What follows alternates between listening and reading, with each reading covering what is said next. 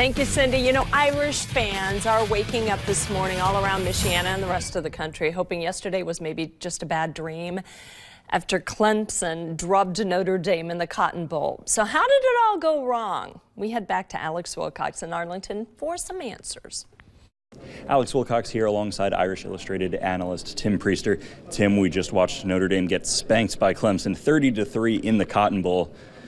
For lack of a better words, what happened? Yeah, well, Clemson was just too physical for Notre Dame. And, you know, I mean, I think there's a difference between this and 2012 with Alabama, at least the first quarter or so. But then, you know, once things spiraled, it just got out of control. A couple of really bad breaks, obviously.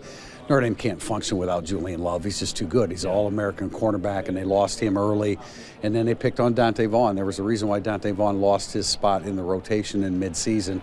He got it back when a freshman, Tariq Bracy, struggled against USC. But they picked on him. Justin Ross is a great freshman receiver, averaging 20 yards a reception. He beat him deep for 52 and 42 yards. I thought Notre Dame did a really nice job stopping the run. That was one of the concerns that I had for them, that Travis Etienne and their other running backs, you know, were averaging 260 yards rushing a game and almost 7 yards per carry. They did a good job of stopping them, but over the course of time, you knew Etienne would break one off, and he did at the end. But, you know, it was just too much talent. Big picture, this is another blowout loss in a big game on a national stage.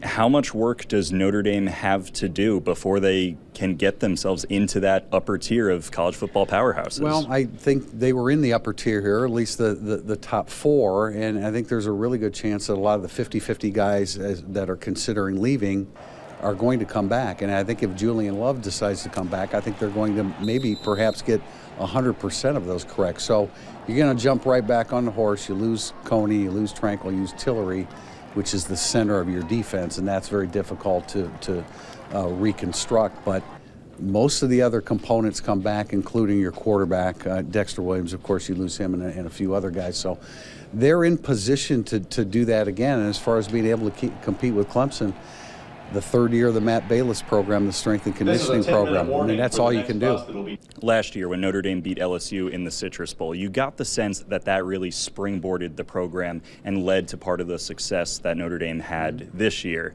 Do you worry that a loss like this, a demoralizing loss like this, could have a negative effect on the team next year? It could, but that's not my reaction. I think, if anything, this can be motivating. You know, they came a long way this year. They went 12-0. You don't throw away everything you accomplished during the regular season because of a very poor performance. And we all understand that there is a huge step up in order to Notre Dame to get to the national championship game. But I think that can be pretty motivating. I think they're very well aware of the progress that they made. The offense is definitely headed in the right direction. We talked about some of those key guys on defense that need to be replaced. But I think it can, just like the win last year under the circumstances was a springboard, I think this can be as well.